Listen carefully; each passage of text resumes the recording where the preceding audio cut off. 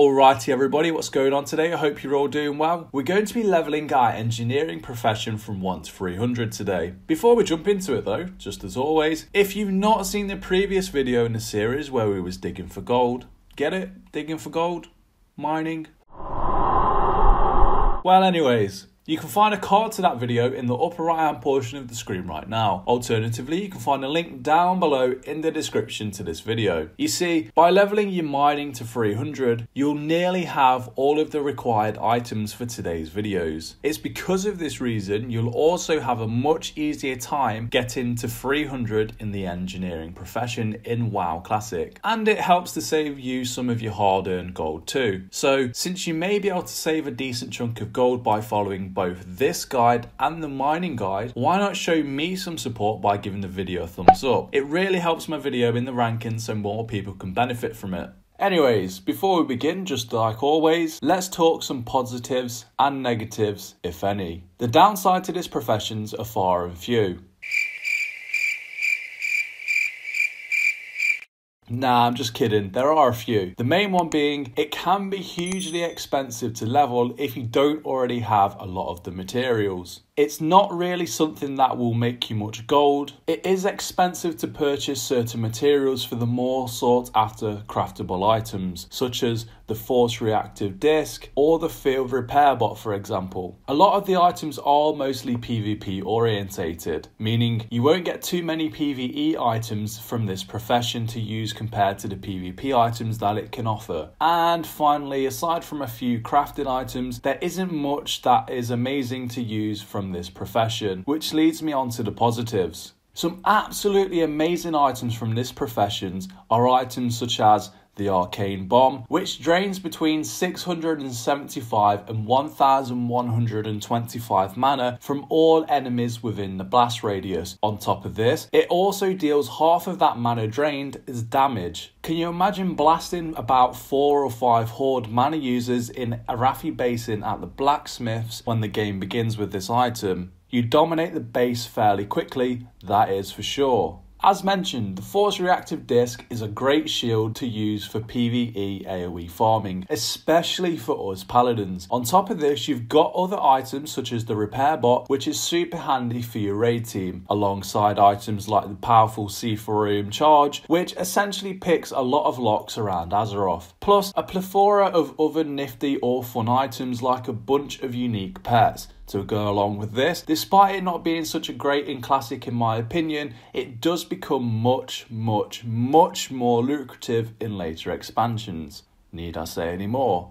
A final positive is that if you are prepared and you have all of the items I'm going to list later in the video, it is really fast and somewhat cheap to level. That's right, because I did level my mining to 300 before leveling engineering. I actually only spent about 45 gold and the total time it took me was actually under an hour, not including travel time. So who's it good for then? Actually, it's great for anybody. I would say even more so for slightly less able classes like myself as a paladin. I feel that a lot of the items from here would shine beautifully in PvP, with items like the Gnomish Netomatic Projector or the Discombobulator Ray, which can both incapacitate or reduce the target's movement speed, so against the likes of the annoying mages or hunters, this would be a fantastic equalizer in the field of battle. With all of the above information, it's safe to say why it would be advantageous to have. Aside from that, it can also help you stand out from other players with your impressively diversified profession. Plus, if you're a melee class that can't use mana like warriors or rogues, with the jumper cables you could res your healer if you wipe in a 5-man or a raid. The items you will need are as follows: 60 rough stones, 66 copper bars, 60 coarse stones, 50 linen cloth, 5 silver bars, 25 weak flux, 110 bronze bars, 30 heavy stones, 10 moss agates,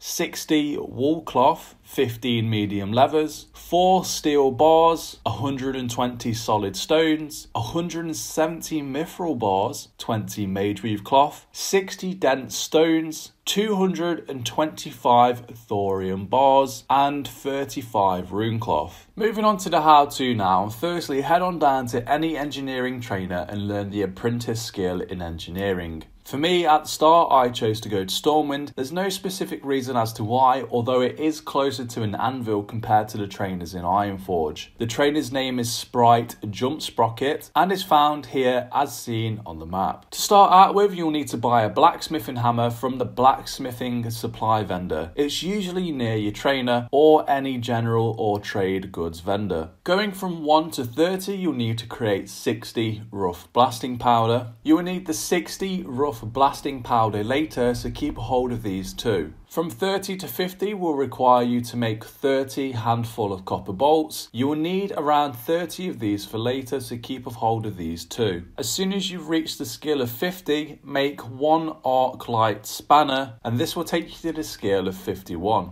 You will use this to craft engineering recipes later on, so keep a hold of this too. Now, to go from 51 to 75, you'll need to make 30 rough copper bombs. This should take you under 10 minutes in total. For me personally, it took 7 minutes and 25 seconds. Of course, excluding time to learn the new recipes or moving to and from an anvil and back to the trainer again. Journeyman engineering. From 75 to 90, you'll need to make 60 coarse blasting powder. Keep these for later. From 90 to 100, make 20 coarse dynamite. To get from 100 to 105, create 5 silver contacts, and it will require you 5 silver bars to make them. 105 to 125, you will need to make 25 bronze tubes, which this will also require 25 weak flux also, which are sold by any engineering supply vendors near your trainer. Going from 125 to 135, you'll need to make 10 standard scopes. This took me a total of 6 minutes and 33 seconds, again not including traveling to and from the trainer or the anvil. Typically you're looking at around 10 minutes in total for this section. Expert engineering.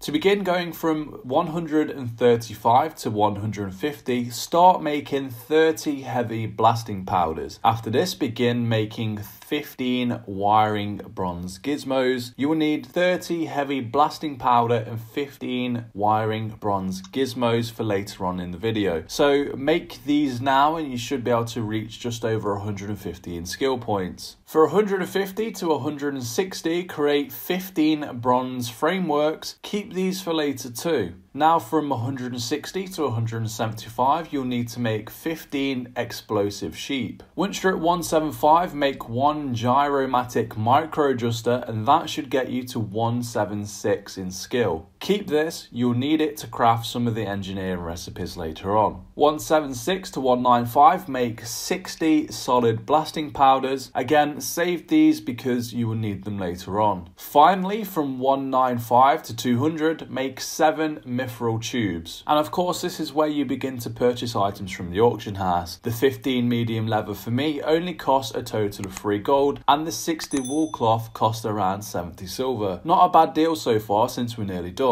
This should have taken you around 15 minutes in total. Artisan engineering. Well done for making it this far. We're on the final leg. For this final segment, we will need to travel down to a faraway place to find a masterful engineer, which unfortunately for us means going all the way down to Gadgetzan in Tanaris. The trainer's name is Buzzuk Bracket Swing.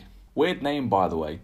And he's located right here as seen on the map just outside the inn. Once you've located him, learn the artisan engineering skill, and going from 200 to 216, create 20 of the unstable triggers. Save these for later. Going from 215 to 238, make 40 mithril castings, and again, save these for later. Now go from 238 to 250, make 20 high explosive bombs. Getting to 260, you'll need to make 30 dense blasting powders. This should have taken you to 260. If not, make more. For 260 to 285, make 35 thorium widgets. Unfortunately for this part, you'll need to purchase the recipe. Fortunately for Alliance, it's sold by Gear Cutter Cog Spinner in Ironforge, located right here as seen on the map. Finally, from 285 to 300, create 20 thorium tubes, which unfortunately again will require you to go off to buy the schematic. The schematic thorium tube is sold by Zizza Fizzbolt in Winter Spring at Everlook,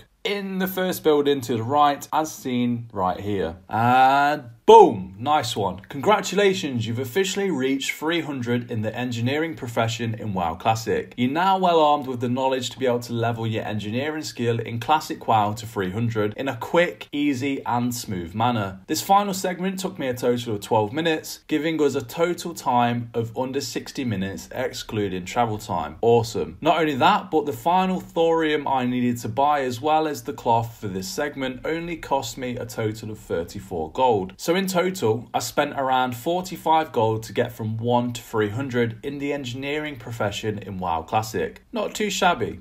If you've made it this far into the video, then thank you. I appreciate that you have. By watching the entire video, you're helping me out by letting YouTube know that this video is a helpful one. Which, if it was helpful to you, be sure to share it with all of your friends in game. You never know, they might be looking for an easy guide to follow such as this one. Also, if you've not already, then be sure to subscribe to the channel for much more helpful and unique Paladin content in WoW Classic. I upload videos weekly and live stream weekly also, so you'll rarely find this channel going dry. But until the next time everybody, see ya.